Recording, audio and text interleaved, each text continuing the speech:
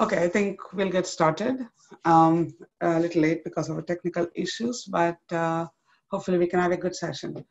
So thank you very much to everyone for joining us on this is our August edition of our Ask Tom series on graph database and graph analytics.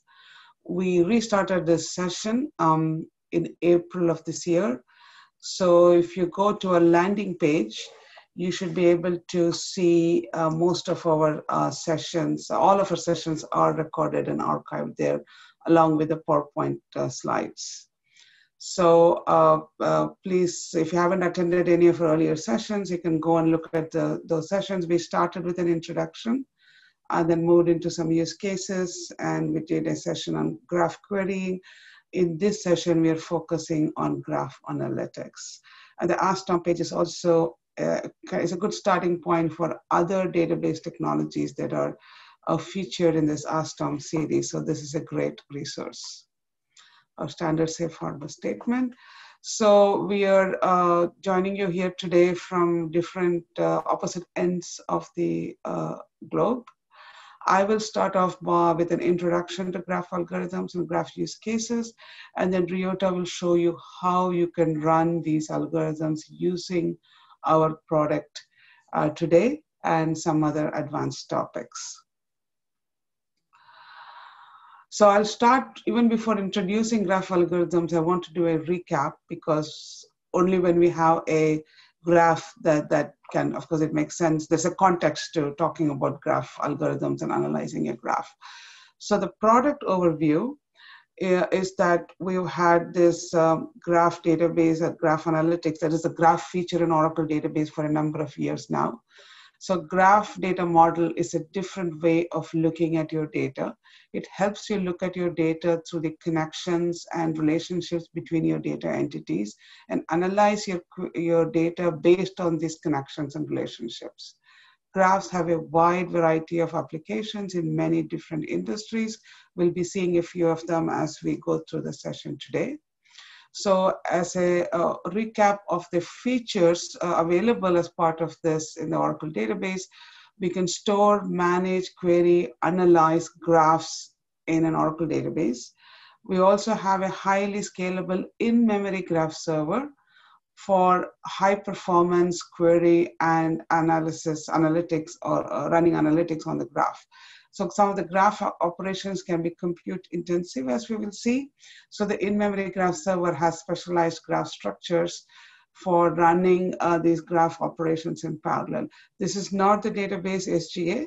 It's a separate server that you stand up to run queries and then to run analytics operations, and Ryota will be showing that in his part of this session.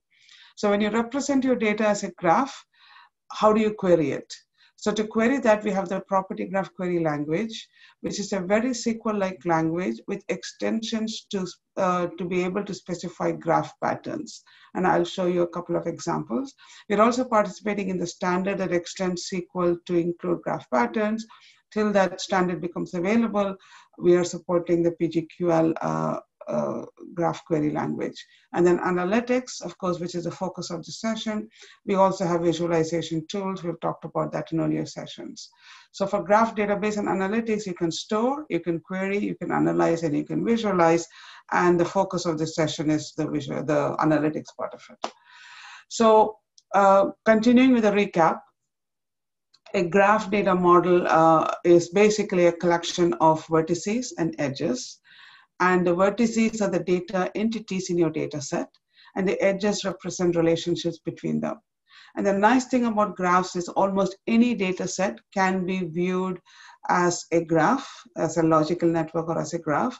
For example, in this example from a financial institution, you can have bank accounts as vertices.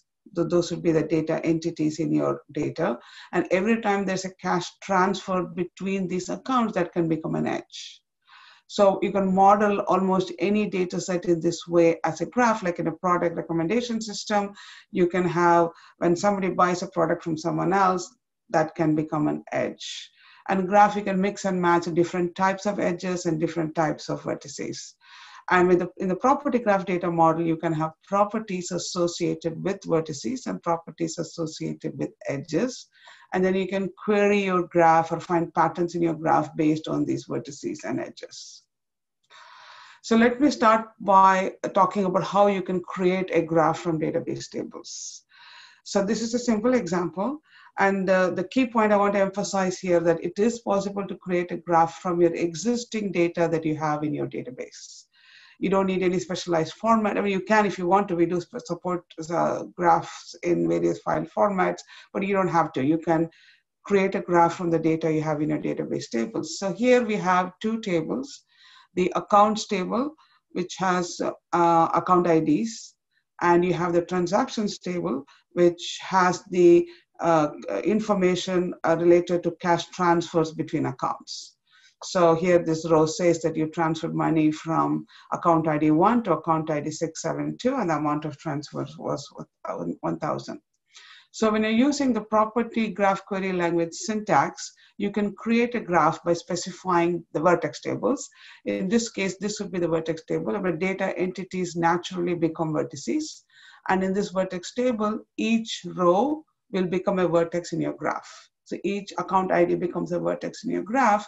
And then you specify the edge table, where you're saying that this is the source and the source vertex for this edge, the destination vertex for this edge, and then the property, because we're saying these are the amount column becomes the property. So you can specify that the columns in your table become properties for your edges or vertices. So each row in the transactions table will become an edge with a corresponding source and destination vertices. And you'll notice that I'm using the word label here. So these vertices are of type account, and these vertices are of type transfer. And you can then filter on these properties and so on. So you can have different kinds of vertices and edges in a graph. In this example, of course, all the edge information is contained in one table. It doesn't have to be that way. Your edge information can connect entities from different tables. So once you've figured out how to model your data as a graph, it's very easy to create the graph and either persist this in the database or directly load this into the in-memory graph server. So when you execute this create graph statement, you'll get a graph that looks like this. So you have nodes, you have vertices, you have edges. So let's see now how we make sense of this graph. Right? How do we get some value out of this graph data model? So continuing with a recap on the querying, and we covered this extensively in the session last month.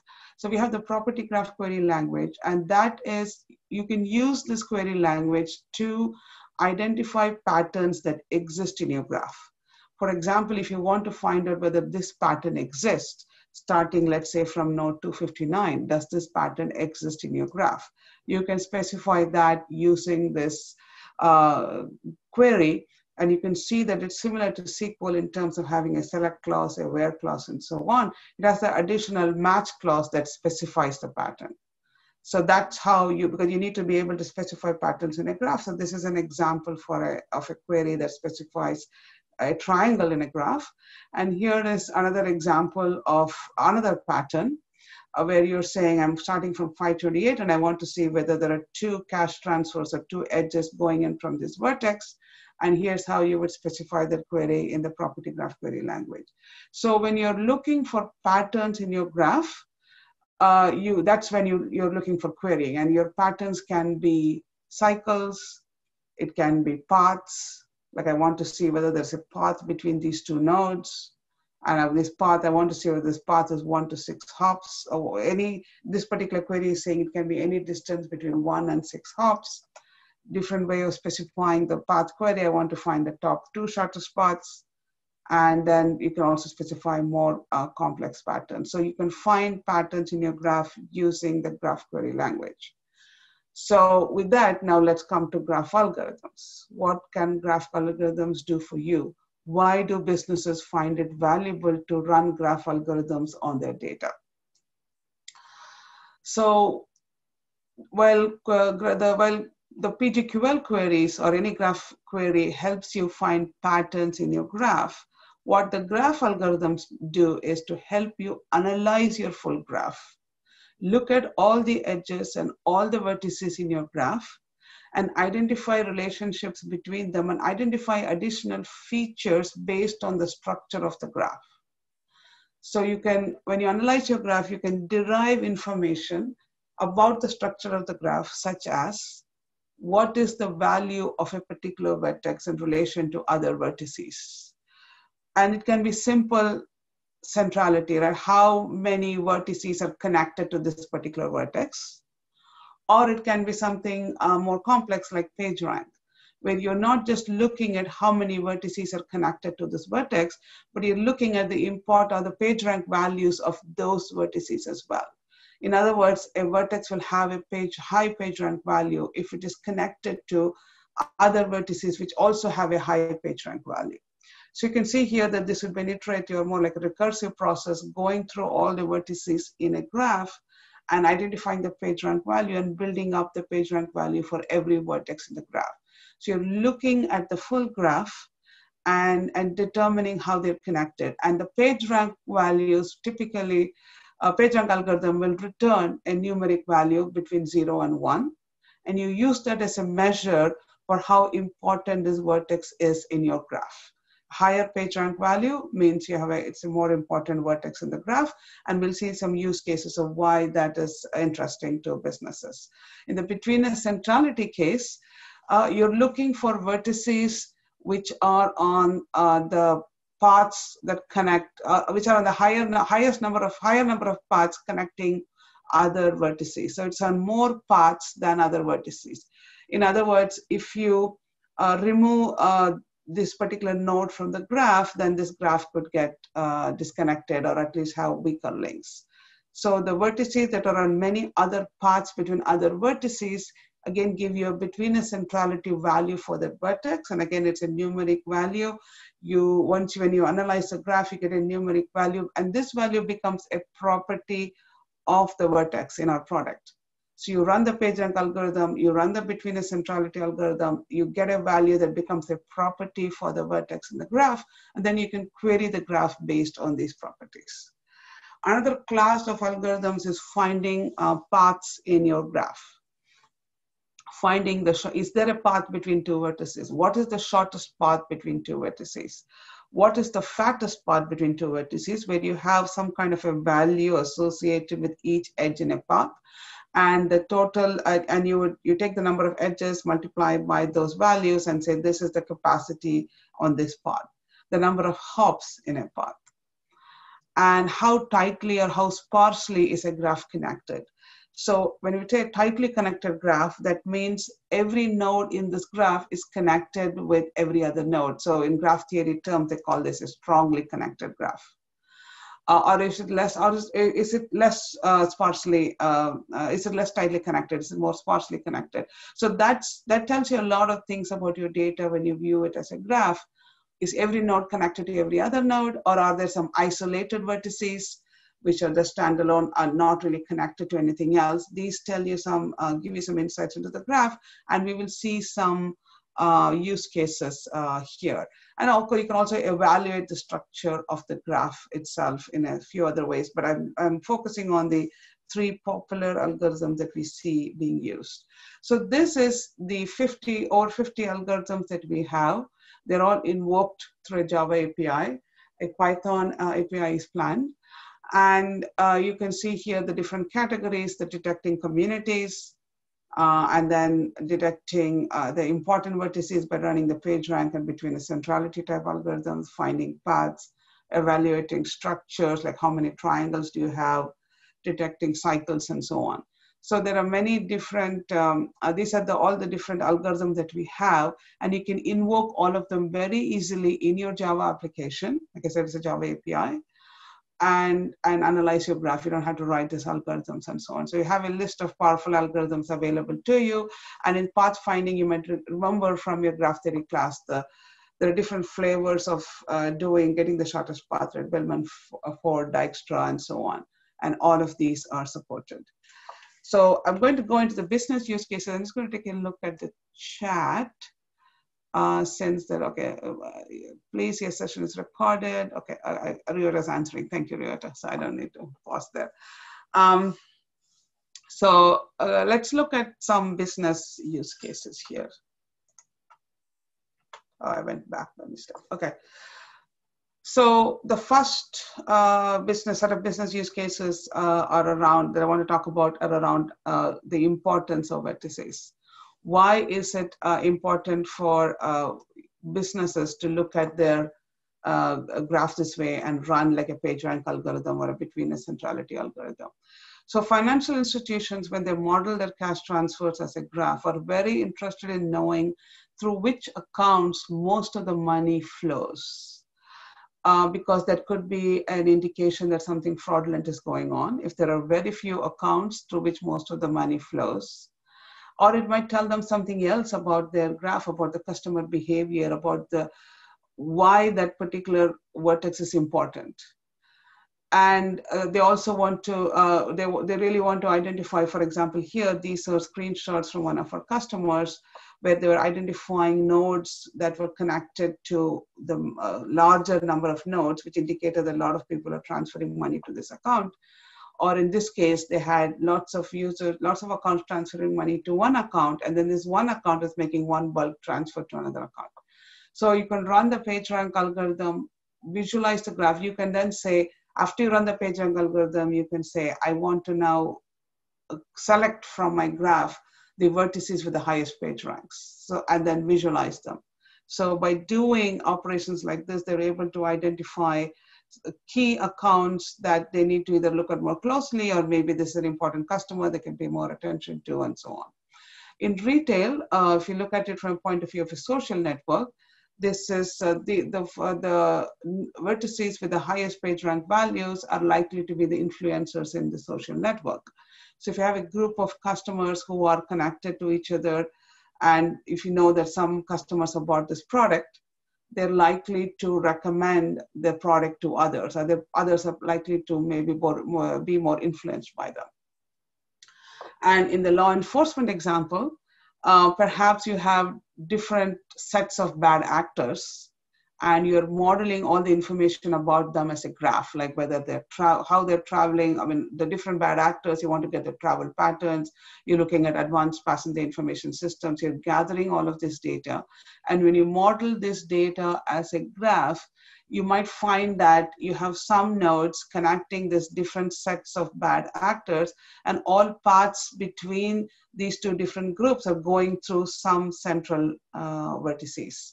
So these then become the key vertices that law enforcement can look at more closely, because these are combining the different sets of bad actors. So that's where the betweenness centrality comes in.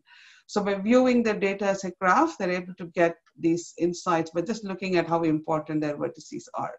So looking at the parts example, in telecommunications and other industries, network management is an important use case. And they want to model their network so that IP networks could consist of routers and bridges and other components. So when modeling the data as a graph, they're able to do a what if analysis, like what happens if my router fails? By doing a path analysis and looking at all the other components connected to this particular vertex, they're able to look at the impact of what would happen if one thing fails. And you can see that this can apply in other use cases as well. What happens if one vertex disappears? What is the impact on the graph? And for that, I need to understand all the paths that are connected to this particular vertex. And in the financial industry, is there a cash transfer between these two accounts? There might not have been a direct cash transfer between these two accounts, but there might have been a path between two accounts that indicates that there could have been a cash transfer between accounts. And that again is helpful for detecting fraud. So, and you can see that often there are multiple paths between vertices. So here I've highlighted one path, and you can see here there's one more path between the same two accounts. And if you're doing some kind of a money laundering operation or so on, this is what happens. People would route money through other accounts and then come back to the destination account. So is there a path between these two accounts? In manufacturing, we are talking to customers who are modeling their bill of materials as a graph to be able to do dependency analysis. For example, if you take a car manufacturing plant, a car has around 30,000 parts. Each car has 30,000 parts. It's a complex set of interconnections between the components that make up a car. So if something changes, if there's something that changes in one of the components, they want to understand the financial impact of all the other, financial impact of changing that part by looking at all the other components that are dependent on this component to get an understanding of all the other components that will be impacted as well. And once again, this is reachability analysis. You want to find out all the components connected to this particular component, and that's again a path analysis. So looking at your data as a graph and doing a path analysis again has a number of use cases. And the last example I want to talk about is detecting communities. When it comes to when you view your data as a graph, and by communities, as I was saying earlier, these are tightly connected subgraphs within the graph. And once again, you can see that the fraudster theme is ongoing here. So financial institutions are really looking at graphs as a way to identify fraudulent cases to give them an edge over other types of analytics. So this again is some examples from one of our customers. And they're saying that, okay, we want to see whether this particular account that we think is suspicious is connected to other fraudsters. Do they all belong to the same community? So if you have a community of user accounts that have been involved in fraudulent activities or have a history of that, and if you find that this new account also belongs to that community, by whatever measure you're using to determine the community, determine the connections, if this new customer user belongs to this community, maybe this user is also has some, could be fraudulent too. So maybe you want to look at that more closely. And the other thing they did was they determined communities by looking at the number of devices, by looking at the devices these customers were using to make cash transfers. And of course, when you can form communities based on the devices they're using, based on the IP addresses they're using. And when you get a community of users like that, they felt that the more tightly connected a subgraph is, the more suspicious it is. They feel that when there's a tightly connected community having lots of cash transfers, it's something that they really want to track further. And finally, retail. Customers that buy the same products could cluster together, and who have the same buying patterns could cluster together and form a community. And that can be used to predict churn. Like if all of these customers are subscribing to a certain plan, and somebody is going to leaving the subscription, then perhaps other people connected to them might also leave. It could be friends and family in a social network context, or it could be customers that are connected together in other ways. So this helps folks predict that, okay, we might lose customers here, and conversely, if customers in this particular group are buying a product, maybe other customers that are tightly connected to them are also likely to buy this product. So it's very interesting and very important for businesses to try to identify who in their graph are more tightly connected to each other. So with that, let me hand this over to Ryota for showing you some real examples.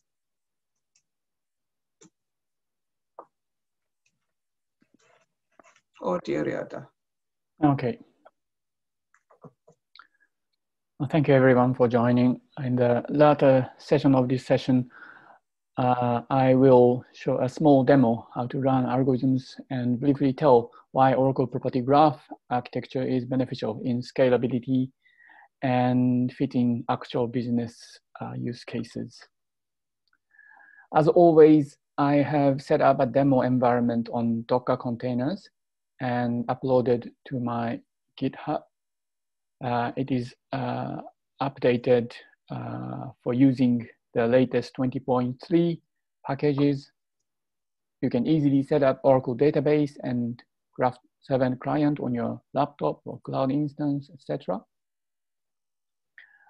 Just cloning the repository and download the packages and extract them, and then build the Docker containers using the Docker compose command.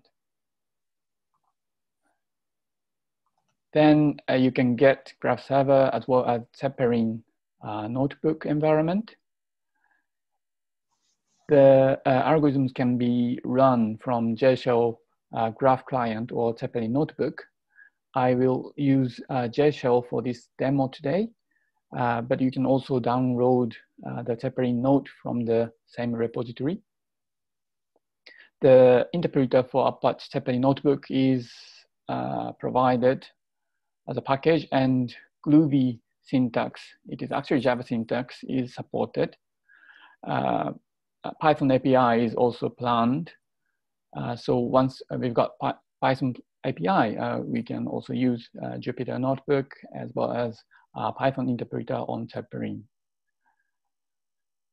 We can run algorithms using this kind of command, like analyst class has a pagerank method against graph called graph2. Then after running algorithms, the results are often stored into the graph itself. So in this case, each node gets a new property called pagerank and its score. So users can easily access the results using pgql queries, like in this query. So A is a node, which is has brackets, and then A has pagerank property after running the algorithm. Then you can also visualize the result. You can log in to the graph visualization tool with the same session ID. Then the new properties called pagerank is all attached on those graph nodes. So the size of nodes can be linked to the pagerank score, or using the highlight, you can change the size of nodes according to the pagerank score. Let's try running some algorithms. Some of you might have seen this demo on Zeppelin notebook before. So I will use JShell this time, using some of new features of our graph visualization tool too. You can access to this learning library from this link.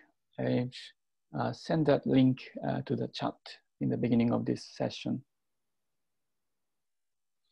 The first algorithm I would like to run is a well-known PageRank against this very small graph. And for getting this graph from heterogeneous graph, we can use a graph filter for getting a homogeneous graph, which has nodes all connected by the same link with Ravel transfer. And then we can run analyst PageRank. Then, as I said, we can get the result as a using pgql query. The second algorithm we would like to run is one of community detection algorithm, strongly connected component. We call this SCC. And after running this algorithm, all these nodes have a new property called sccKosaraju, which contain the component ID which generated after this, after running this algorithm. So in this case, strongly connected component can find those nodes which are reachable from every other account. So in this community, all nodes are reachable from other nodes in this community. So for finding such tight community among the large size of the network, we can use this algorithm. The third thing I want to try is making recommendation using personalized PageRank, which is sometimes called PPR, to generate, or let's say we like to know which product we should recommend to this person, which has this account actually. To generate a recommendation, one simple method is to use random walking. The random walker always starts working from the node 201 and randomly move to connected nodes in a certain hops and then disappear. Every time when random walker hop on the nodes, it gives them scores. Then it repeats this walking many times from this node. At the end, closer nodes like these nodes should have get more scores than nodes which are far from this starting point. Then we can expect that tightly connected products are closer to this node. And let's say this one is a little far from the starting point. So we should recommend something like this than this product. Okay, let's move to the JShell client.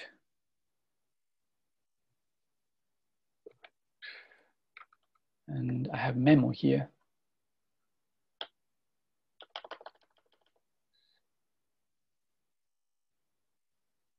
Okay, so before there's a, okay.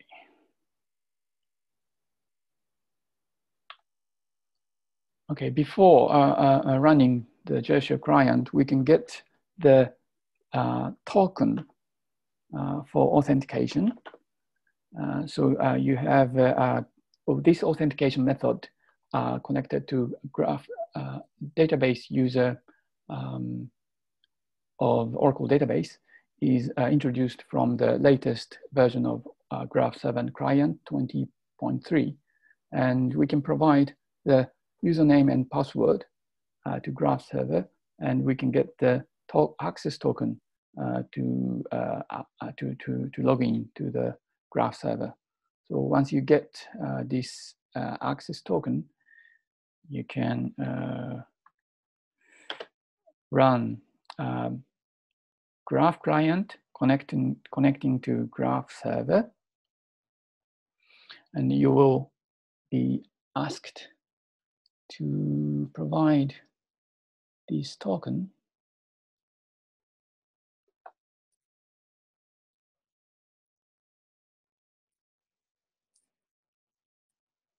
Oh, it is taking time.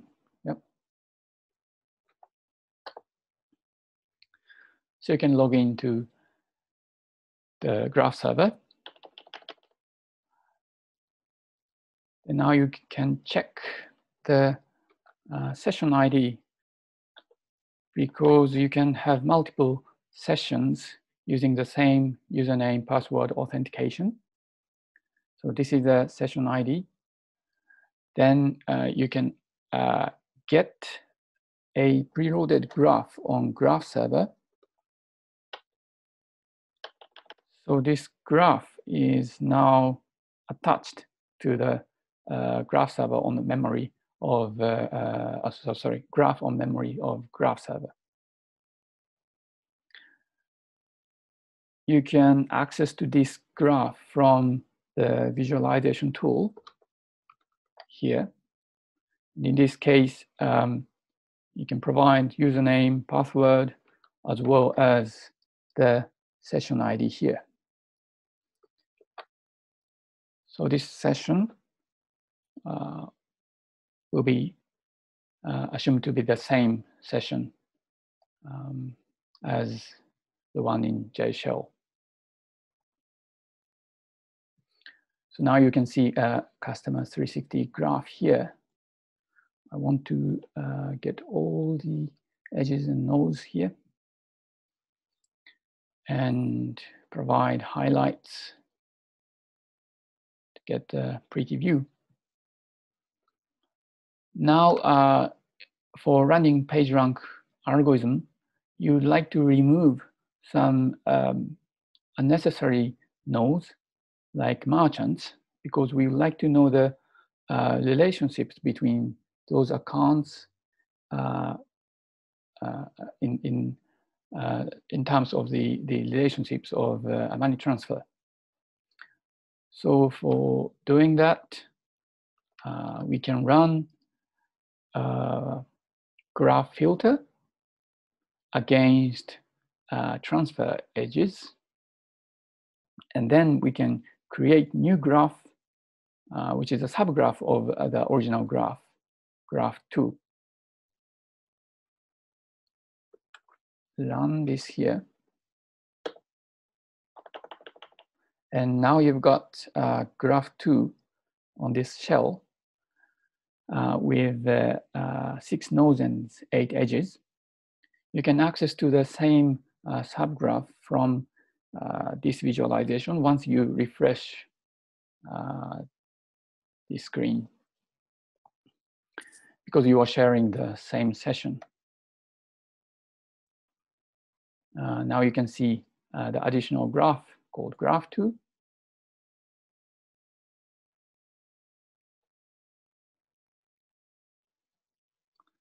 Then you can confirm that your graph is a homogeneous graph which consists of only accounts and money transfer edges.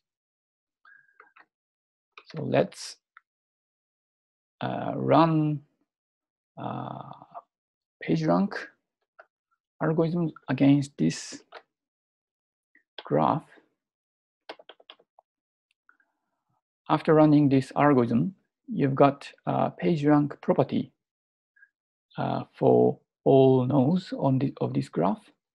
So you can check the scores, and actually this result is sorted by the PageRank. So the top PageRank result as well, this one 201 well, should have the top PageRank, highest PageRank is this one actually. So you might want to access to the PageRank score from this visualization. Let's refresh this screen again.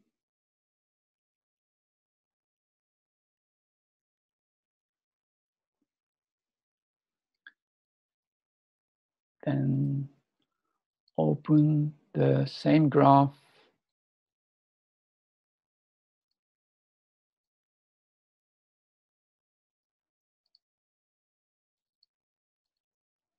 and right-click this node 201. And now you can see the PageRank property is added here. So if you want to, you can change the highlight and for changing the size of the nodes according to this PageRank, let's say 0 to 0.5, and size should be modified.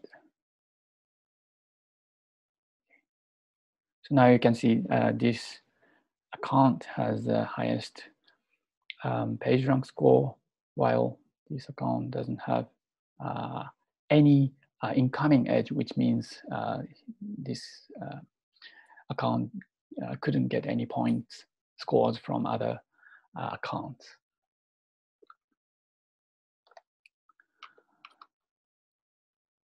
For other two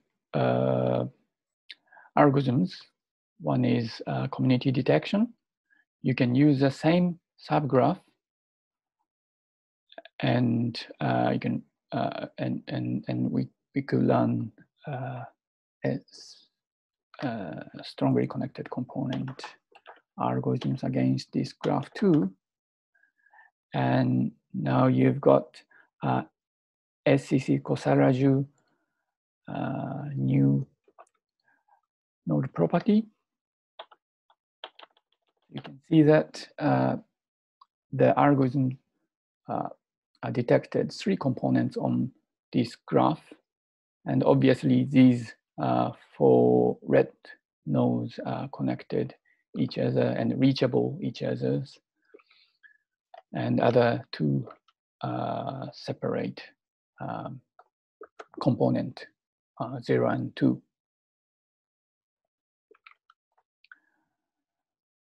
For running the third algorithm, personalized pagerank for recommendation, we can get another subgraph which is filtered by purchased edges, because we need a product purchase subgraph for making the recommendation. So run this again. There's something wrong. Okay, let's start with touching the graph again.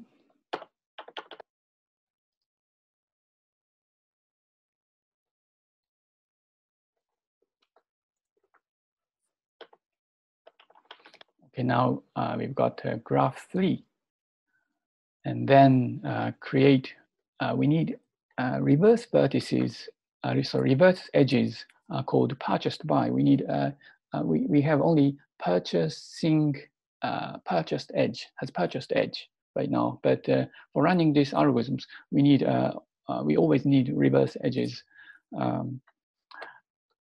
So otherwise random walkers cannot come back to the nodes. Then we can confirm those reverse edges are generated. Then this is a command for running pagerank or personalized pagerank against this particular vertex 201.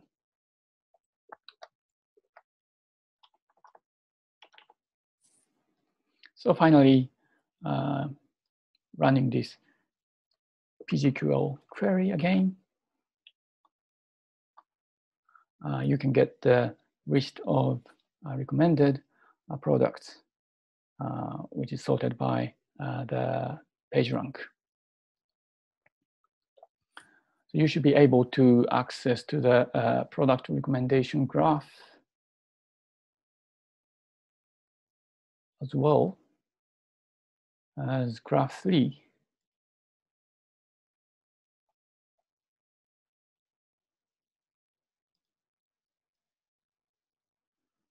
Now you can see this is a bipartite graph, and for making recommendation for this person 201, we should,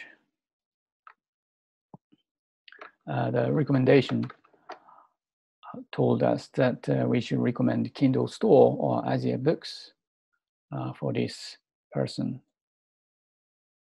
This one and this one should have the pagerank.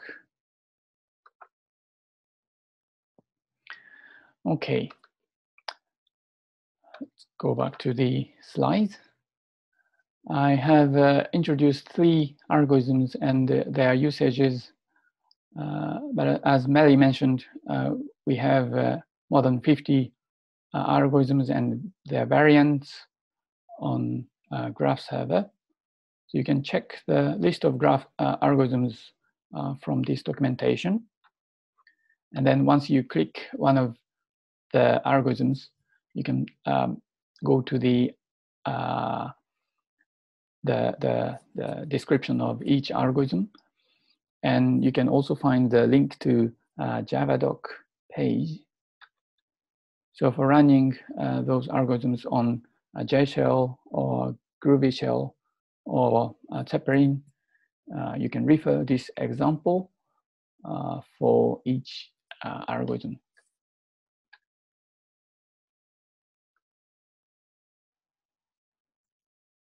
At the end of this presentation, let me talk about the actual graph analytics workflows in industries.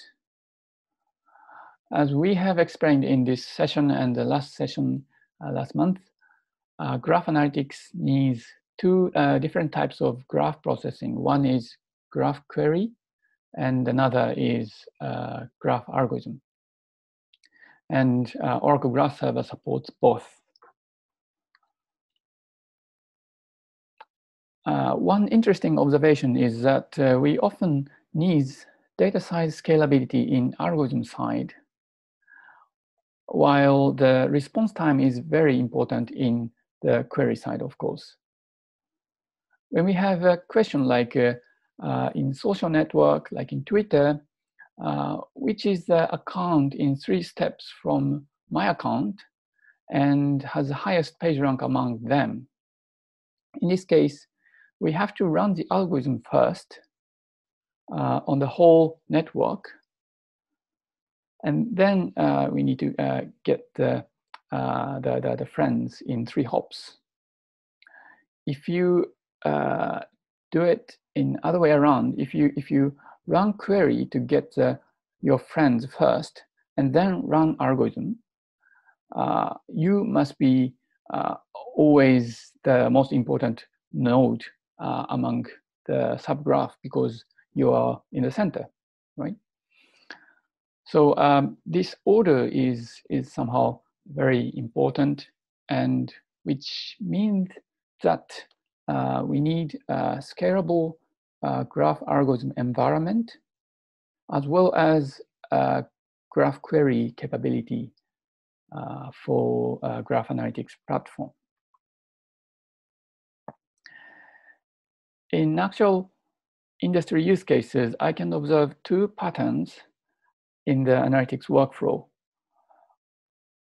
Pattern 1 is for finding significant nodes in a whole network. For example, in financial fraud detection, they have a very large network of money transfer between those accounts, and they need to run graph algorithms for scoring all nodes using or ranking algorithms like Centrality, pagerank, or community detection algorithms, whether those accounts are close to a known fraud account or not, etc. Then we can find more and more features about that particular account. So the scores, like those new features, if those bank accounts are sharing personal information, fraud community belongs to those community, or close to other fraud accounts, such features are useful for finding high score nodes, of course, but we cannot really detect or decide this node is fraud account only because of the let's say PageRank.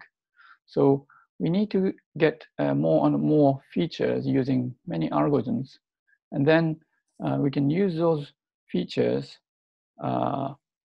as conditions in graph query and as machine learning input for improving the performance of machine learning to detect those fraud accounts and to see which features are actually important for prediction.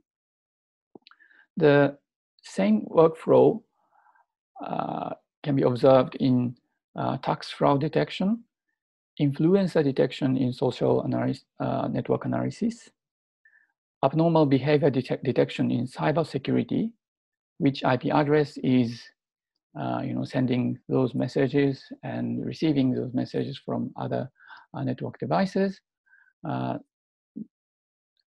and scoring importance of devices in actual networks like electricity networks and communication networks.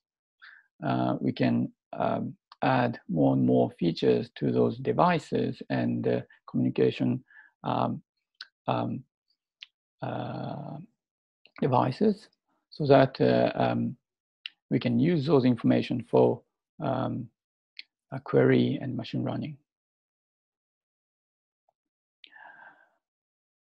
in our experience, we also find the pattern 2 enabling advanced queries, such as in real-time recommendation, the applications have to know the recommendation for one particular person in real time.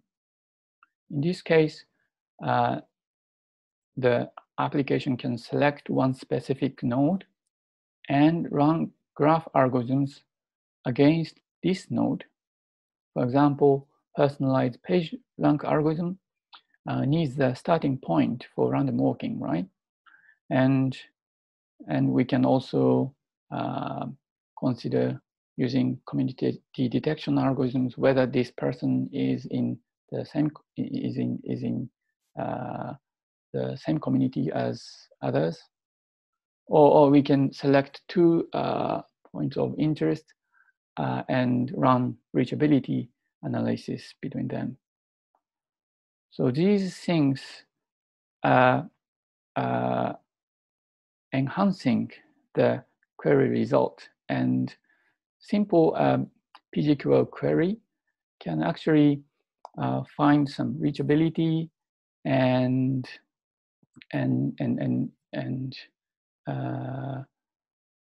we can put conditions on using where clause and match clause, but at the same time combining with those algorithms, we can think of more advanced queries, like in reachability analysis, and we can think of the recommendation, real-time recommendation, and we can find other members in the same community in real time, which is useful for fraud and crime analysis. So in each patterns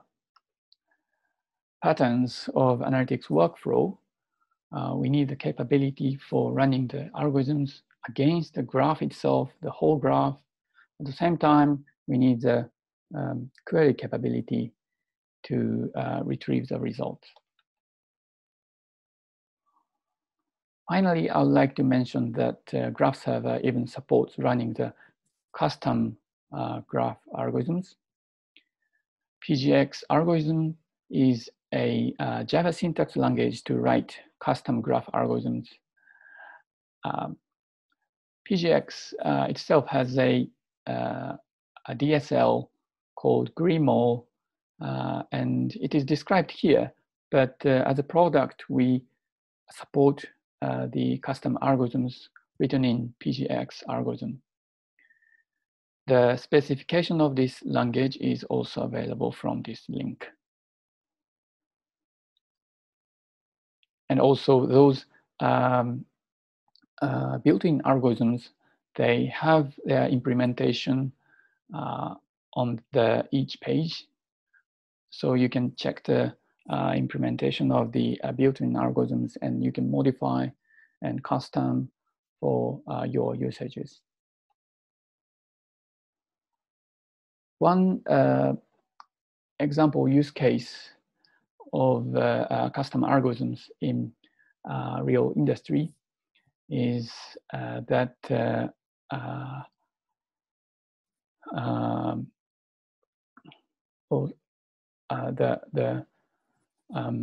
we have experienced this in an actual POC.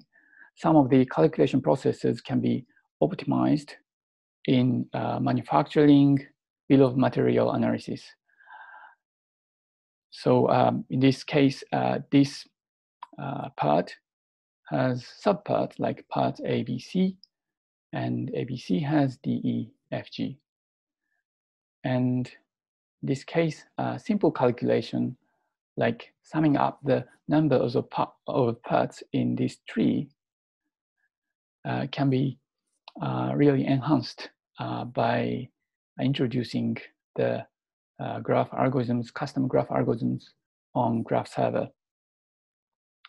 Because we can run traversal algorithms from this particular node, and then one breadth first search can calculate the number of all parts, and the result is like this, can be stored and kept in the nodes as node properties.